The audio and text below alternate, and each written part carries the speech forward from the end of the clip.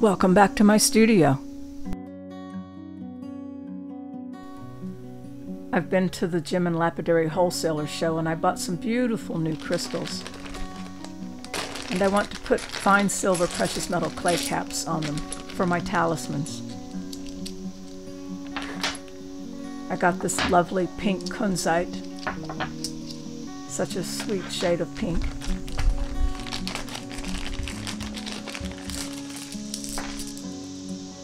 And some aquamarine, and one very pale tourmaline. But my most exciting purchase, and my biggest splurge, was this imperial topaz. Just gorgeous. But the trick to making caps for the crystals, or for anything that has to do with precious metal clay like this, is to account for the shrinkage. And that's been the biggest challenge, and it took me 20 years, but I finally figured out a way how to make a perfect cap. And the first part of my little secret is using fine silver bezel wire, and I wrap it around the crystal, getting it to fit as snugly as possible.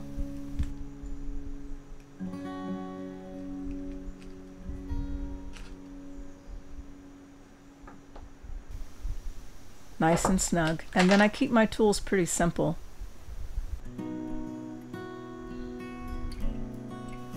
Just using a Sharpie to mark where to cut. And I use my flush cutters. And the trick with the flush cutters is to get them level, because they want to cut at an angle, so I need to cut this as straight as possible so that the seam will be flush.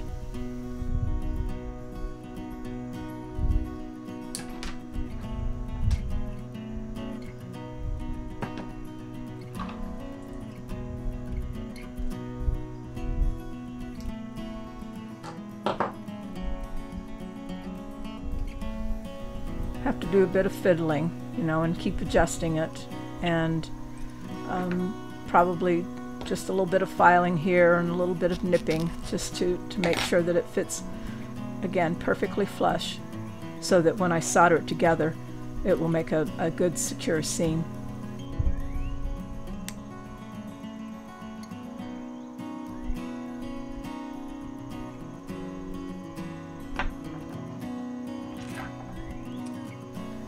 And I like doing these combinations of gemstones. This is the pink kunzite with a small aquamarine crystal. I love just the energy of the two stones together. But this particular kunzite, I think I need to do a little bit of trimming there. It's a little bit long, and there's also a bit of a fracture across there. So I'm going to cut that top off using a diamond cutoff wheel and my Fordham tool.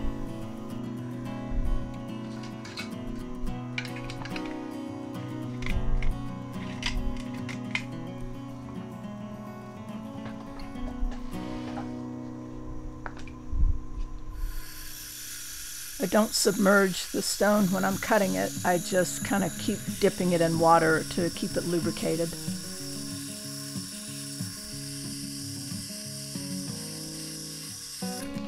And there I have a nice flush top to work with now.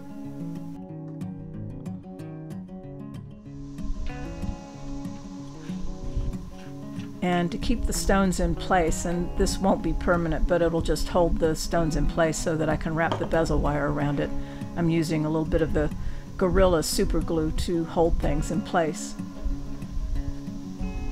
It'll hold long enough for me to get the bezel wrapped around it, and then it will be, it'll take a little bit of fiddling with once I put the cap on.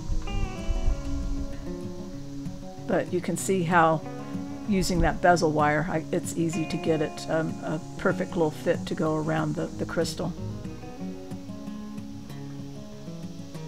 And now to solder those seams. Again, I keep things pretty simple. I'm not a master at soldering, so I just use paste solder. This is easy paste solder, so it melts at a pretty low temperature. because I'm not doing multiple soldering joints, so I don't need to do a lot of different levels of solder. And my little butane torch.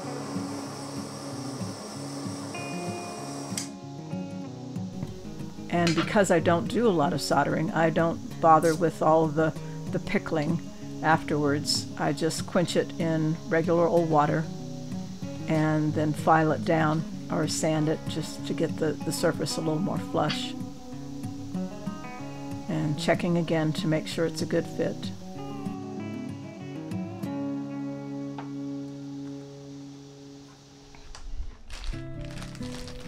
And the next part of the secret to getting perfect caps is using something called creative PaperClay. I discovered this long years ago, and I used it as cores for beads, but then I realized that it works amazingly well for making bezels. The creative PaperClay doesn't burn up and it doesn't shrink. It's which makes it absolutely perfect for this. So I sort of form it in the general shape that I want for the cap and then push it through the bezel. I want it to push out of the end for a little bit so that it'll hold in place. And then I shape the paper clay, to the size and shape that I want for the cap. This will be an exact replica of the precious metal clay will get formed over that cap. And it's just perfect. Another thing is to let it dry. If you let it dry, air dry, it tends to shrink quite a bit, and so I prefer to put it in the oven at a low temperature. And then there's a line there that I draw on with the Sharpie, and that shows me which is the bottom and the front, which is important when you go to form the cap, because otherwise you might make it upside down.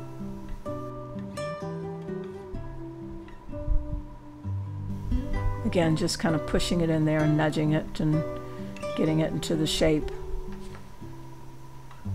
Remembering this is going to be exactly the shape of the cap when it's done.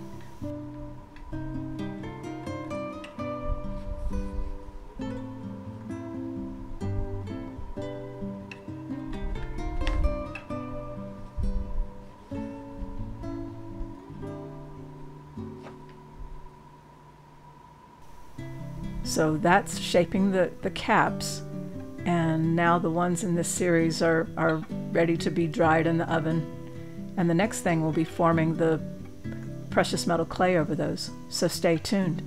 That'll be the next one.